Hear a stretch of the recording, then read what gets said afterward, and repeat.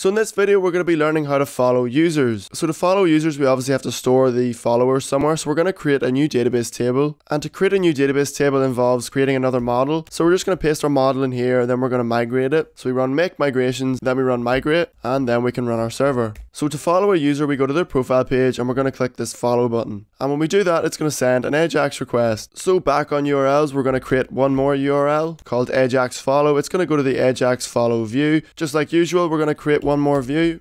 There's our AJAX follow view. It's the exact same as our like photo view. It takes a get request and you have to be logged in to follow somebody, and we actually do the process of following in our AJAX follow class. So back on forms, we're going to create another class called AJAX follow, and this is it here. So to follow a user, what we do is we send a get request and we pass the username of the person we want to follow. And then of course, if it's a malformed request, we stop the request. We check if the user's logged in, and then we check if the follower is that actual user themselves. We don't want people to be able to follow themselves, so we put this check in just to make sure that that can't happen. And it's quite similar to liking a post. So what we do is we check if I'm not following this user, because user is going to be the person I want to follow and follower is going to be me, so I'm the logged in user. So we check if the current user who's logged in is following this person by checking if a row exists in the followers table. So to follow a user, all we do is insert a row into our followers table that says user is the person I want to follow and follower is going to be me. I save that and I set following equal to true. Otherwise, I'm already following them and I want to unfollow them. So to do that, I just find that same row that I just added and I delete it from the database,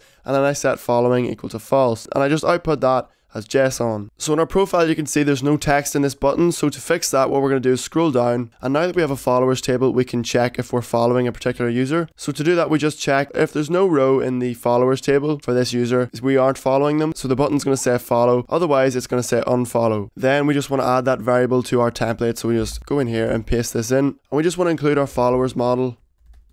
And in our profile feed, we're just going to fix a bug I found. We're just going to delete that because we're supposed to be getting the username from up here, not the user who's currently logged in. And one more bug we have to fix is just scroll up to the top. We want to include our followers model in our forms. So now if I click on follow, I'm not logged in as Francis anymore. I'm logged in as howCode because you can't follow yourself.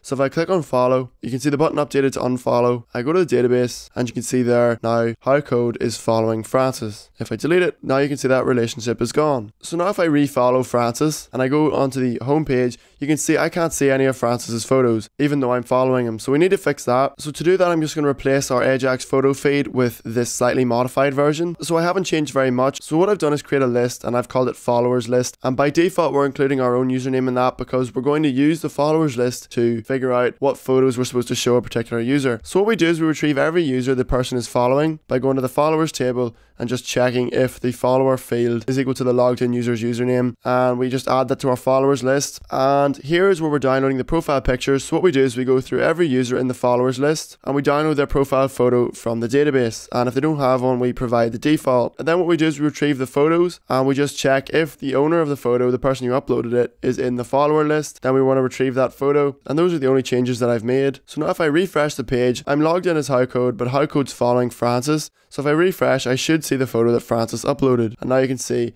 I've seen the photo Francis uploaded because I was following that user. So if I click on my profile, you can see I'm logged in as howCode and I have no photos, but on the home page I can see Francis's photos and Francis's profile photo because I'm following him. So that's it for this video. Don't forget to like, comment, favorite, and subscribe. Don't forget to follow us on Facebook, Twitter, and Reddit. Don't forget to go to the description and sign up for your free UploadCar account so that you can get the project going. And in the next video, which will be the final video of this series, we're going to be using UploadCar's facial recognition features to tag users, and we're also going to be learning how to get our website online. So that's it for this video. Don't forget to like, comment, favorite, and subscribe, and I'll see you next time.